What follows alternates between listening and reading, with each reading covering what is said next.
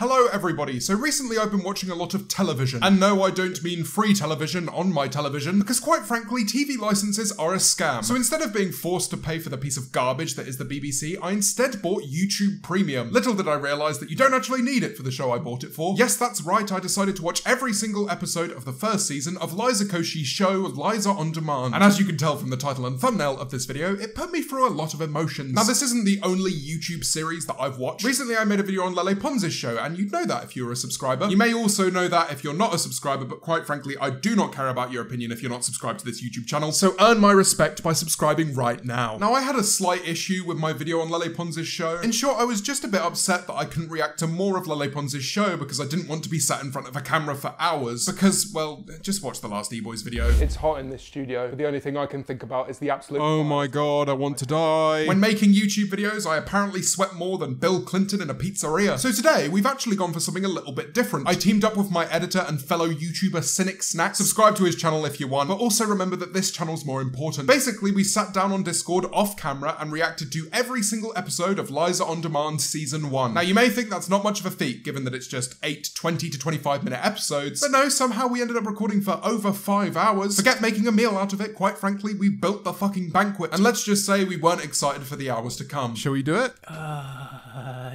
Yeah, I guess.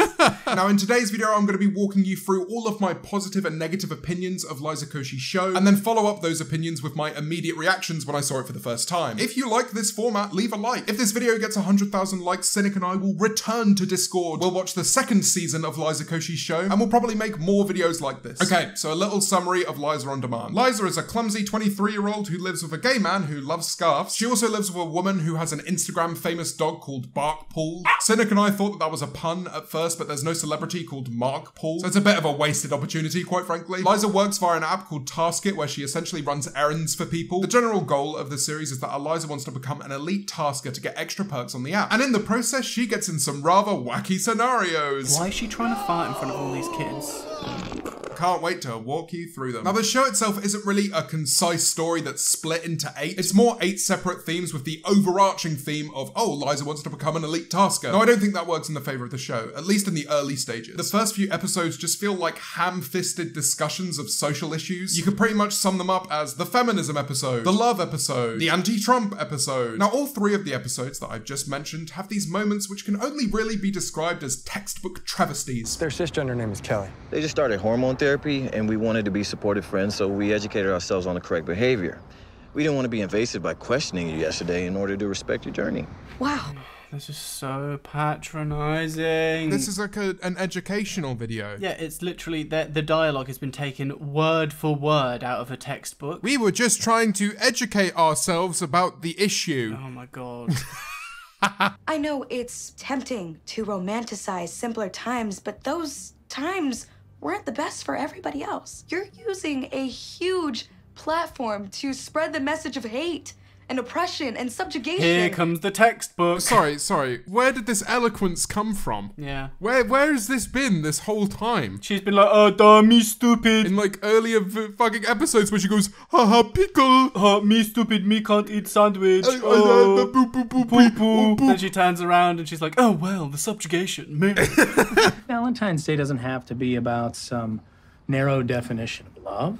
Oh my god, again. Textbook time. Oh my god! Writers have clearly just grabbed their nearest social justice textbook and copied and pasted paragraphs into dialogue. It just upsets me because I find all of these opinions at least somewhat agreeable. But is this the only way they felt that they could approach these issues? No one ever discusses stuff like this. In my opinion, when the writers don't feel like they need to tackle a social issue head on, they make their best content. In episode 7, for example, I actually laughed twice. And anyone else who cares to look their personal best?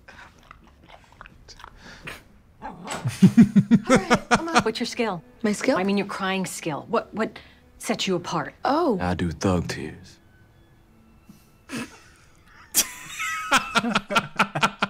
That was good. Now, it may surprise you that I made a point of these moments. It's a comedy. It's meant to make me laugh. The laughs were few and far between, to say the least. And when I did laugh, it never really felt gratifying. For example, with one of the moments I just showed you, they took a really funny concept and just beat it to death. If you can't ball, hashtag wordplay.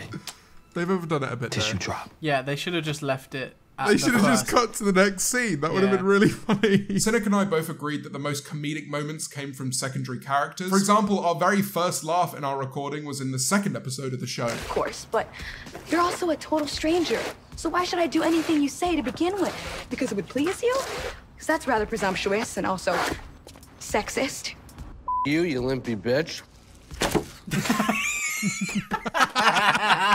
All right, that was actually good. That was actually good. I like that. That was quite funny. This moment's funny because it just comes out of nowhere, but the guy that makes you laugh is the antagonist of this episode. The episode itself is called Smile, something that he rudely tells Liza to do. It made me feel like I shouldn't be laughing at what he does. I'm meant to be laughing with Liza. You know, this guy that's made me chuckle is the asshole, but obviously he made me laugh, so they had to give him another textbook travesty. When I tell a woman to smile, I'm acting selfish and entitled because I'm expecting her to be subservient to my unsolicited instructions. Exactly. And I'm also being sexually aggressive by behaving like she exists solely for my male gaze and my personal pleasure. Yeah. Oh my god, oh my god. Fucking B-Tech gender studies here. I feel like I've just been choked with a fucking big gender studies MA dildo. He doesn't actually learn anything. He ends up catcalling Liza again. Damn, girl. You have a great ass. So basically that whole interaction was pointless. Yeah. Yep. So what is the moral that we can now take from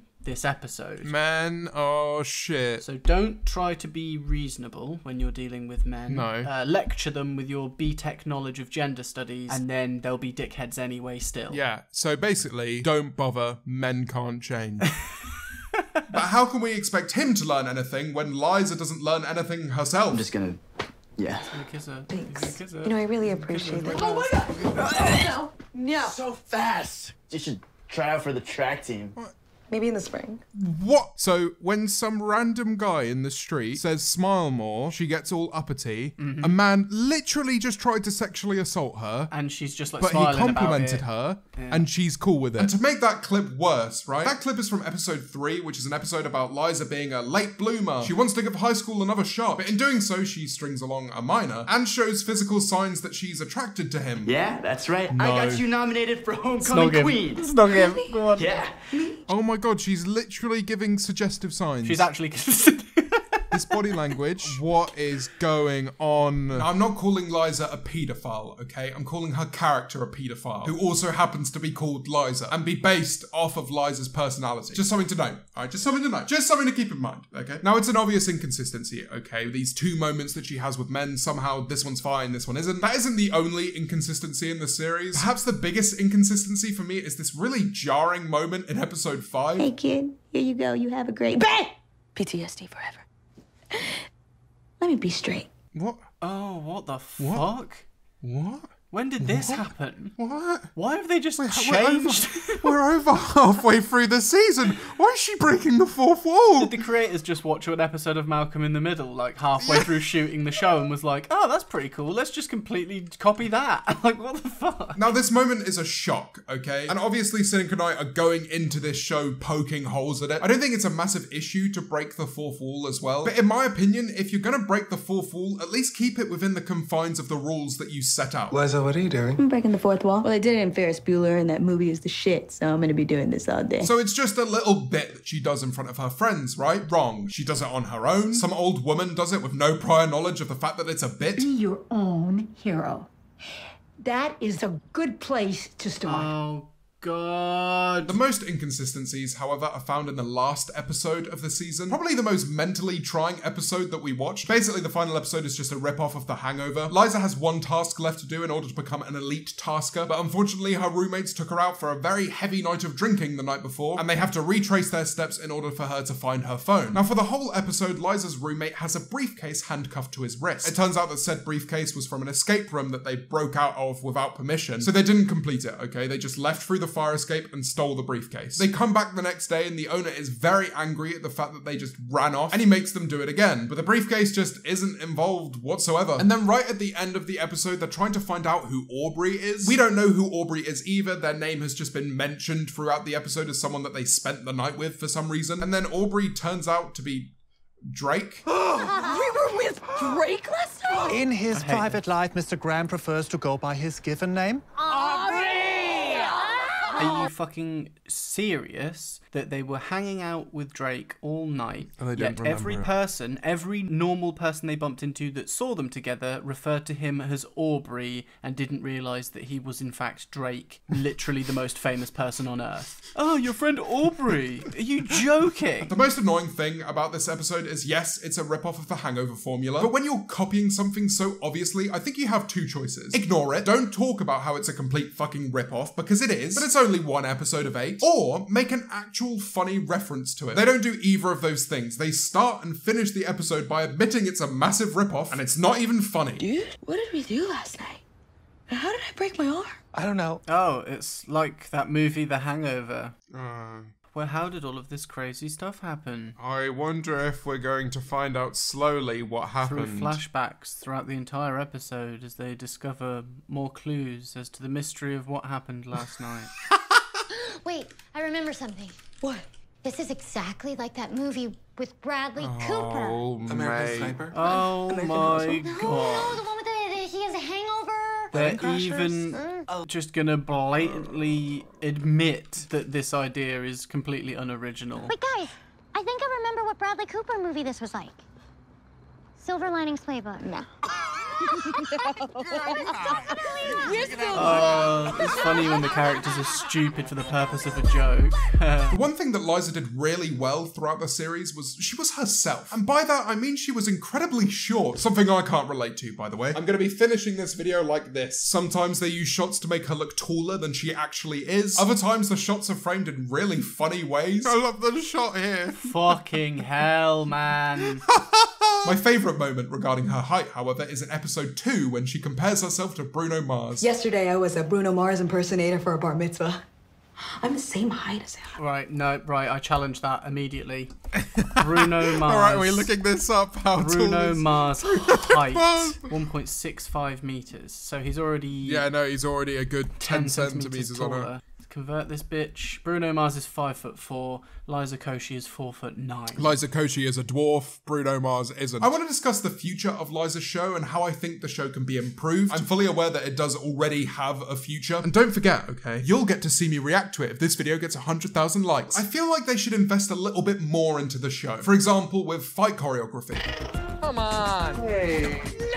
Oh, he tried so hard. That was a really well choreographed action scene. Oh my god, that was pitiful. He's like, oh no, no. Oh, some action that isn't actually going to happen.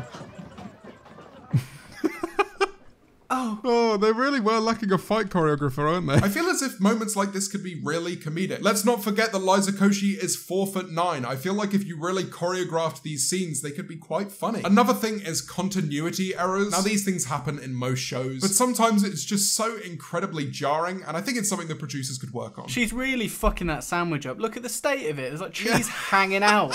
Yeah, I just mash it into my face and hope that some of it goes in my mouth. There's a different amount on the plate every single shot. Yeah.